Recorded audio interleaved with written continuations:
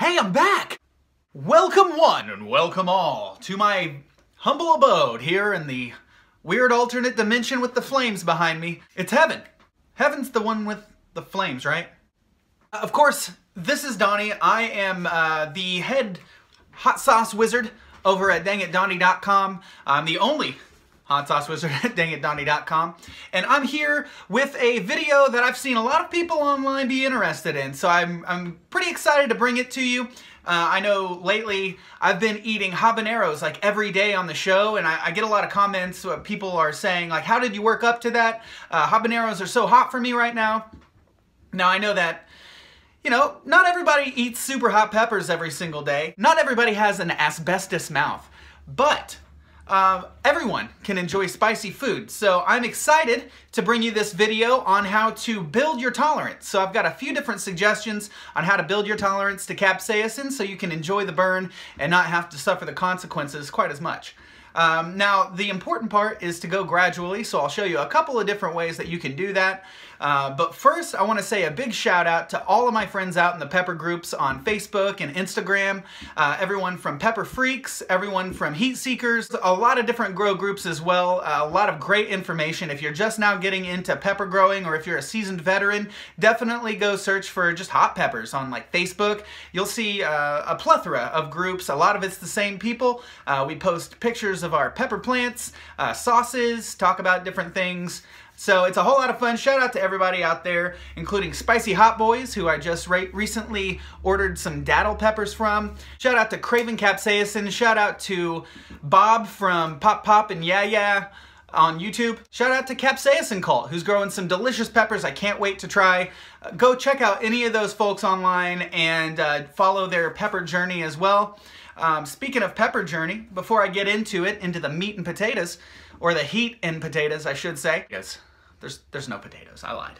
There's no potato. Here are some pictures of the peppers that I've been growing lately, so just take a look at those. Oh yeah. Oh, those are some good looking peppers. Uh-huh. So that's a purple bhut Jolokia, or Jolokia, depending on how you like to pronounce the hard J or the soft J. It's either yogging or jogging. But yeah, I can't wait to try those peppers. A little bit hotter than a habanero by about a little over twice as much, and I'm looking forward to that. I don't need something that's like 1.5 million Scoville right now. That's a bad idea. You know, I don't think my internal organs would appreciate that very much.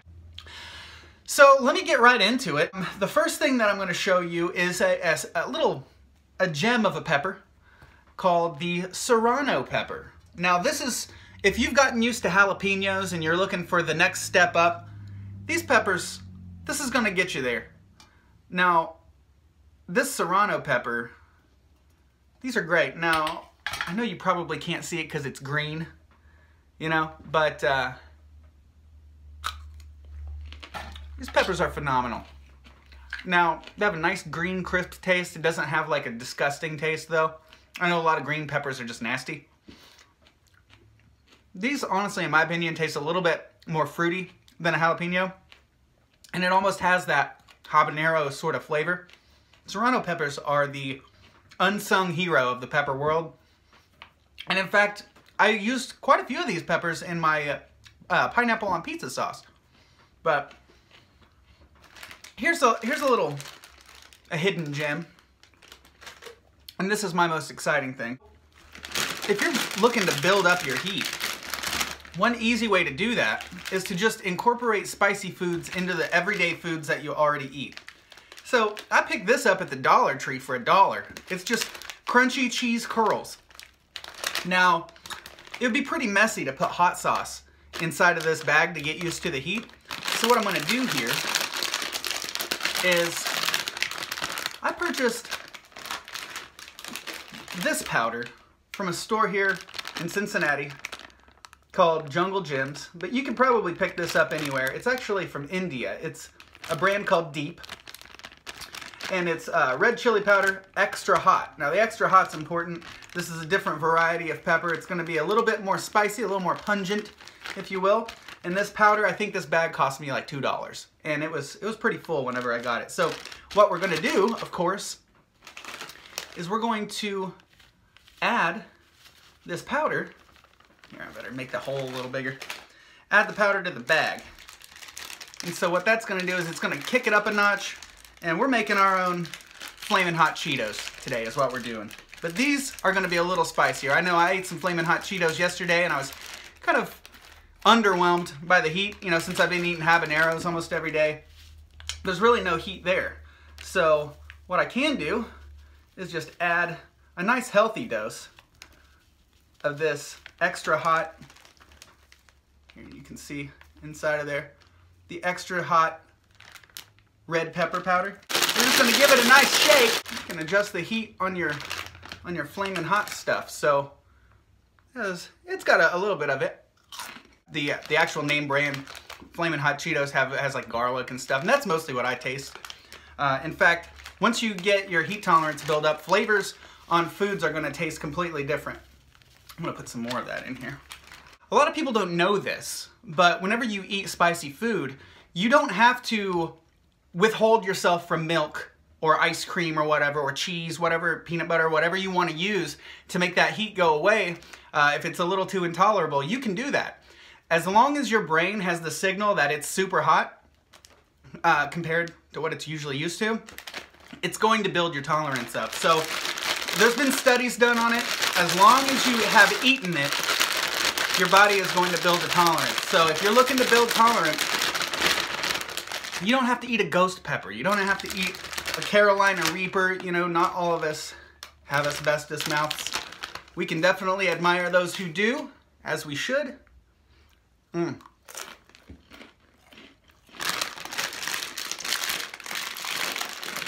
there's no shame, you know? The pepper community is not supposed to be elitist. You can eat serranos. You can eat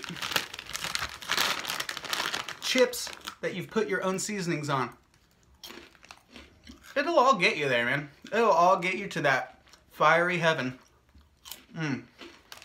So that's one way to do it.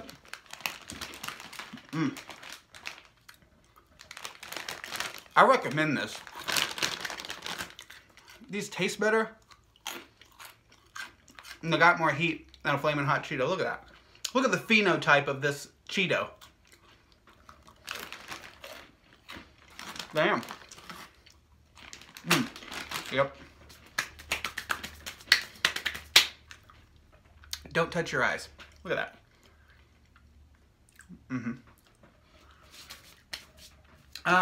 Now, yeah, pepper's supposed to be fun. You know, it's supposed to be a good experience. Now, I'm feeling the heat build a little bit here. Now, I would say that this is about a jalapeno heat with as much as I've eaten. But it is building, so if you're not used to hot foods, this would be the way to go. I would go to one of these second. And, you know, just keep doing it. You don't have to, not everything is a challenge. You know what I mean? Not everything has to be a crazy heat challenge. And that's really the message that I'm trying to get across today. Now, yesterday, if you watched the video, you noticed that I did a little bitty experiment here. And I've got these jars. Now, this is habaneros and Everclear. That's all that's in here, Habs and Everclear. It's 190 proof grain alcohol. And what I'm doing is I'm extracting all the capsaicin from these peppers. And we're just gonna give it a nice shake. Now, I don't know if you can see how, yeah, that liquid, see how the liquid's getting orange? It's not clear anymore. That means that it's extracting from the peppers. I took a dropper of this yesterday and it was pretty spicy. So I'm excited to see how well this does. I'll keep you guys updated on it. So once you've mastered serranos, once you've mastered the DIY Cheetos, you know, and you just get your tolerance up, get little by little, incrementally, you'll be able to eat hotter and hotter things. I mean, that's just really how it works. There's no super complicated science to it. There's no super complicated method. Just little by little, increase your tolerance. Just eat slightly hotter things and slightly hotter things. You'll notice that your tolerance goes way up a lot faster than you even expected it to. Then, you know, I would recommend going up to these bad boys.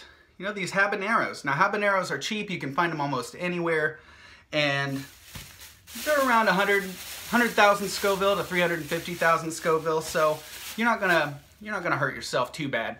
You might have one bad day if you're not used to them. But after that, you know, I'm a testament to it. The heat doesn't bother you as much anymore. So I guess that's really it for today, guys. Thank you so much for joining in. Thanks for following. Go give the NDWA some attention. That's the National Digit Wrestling Association. Right now they're trying to get some funds to get back on cable over in Missouri. So if you're in the Ozarks area and you want to see professional thumb wrestling given by some pretty weird characters, then go ahead and check that out. It's NDWA Thumbs on YouTube. They'll have links and everything that you can do to join their Patreon, help them get right back onto cable. So they're looking to get back onto your TVs. And go over there if you're not already joined in to Dang It Donnie's Cousins. That's a Facebook group where we all talk about peppers and things, and you can search for that as well. I'm going to get out of here. I love you guys all. You're all my cousins. Now, I know we're not technically related, but if you go back far enough, we're all cousins. So we're all cousins in Capsaicin. Thank you guys so much for joining in. I'm Donnie, aka the Chili Mancer, and I'll see you guys later. I love you.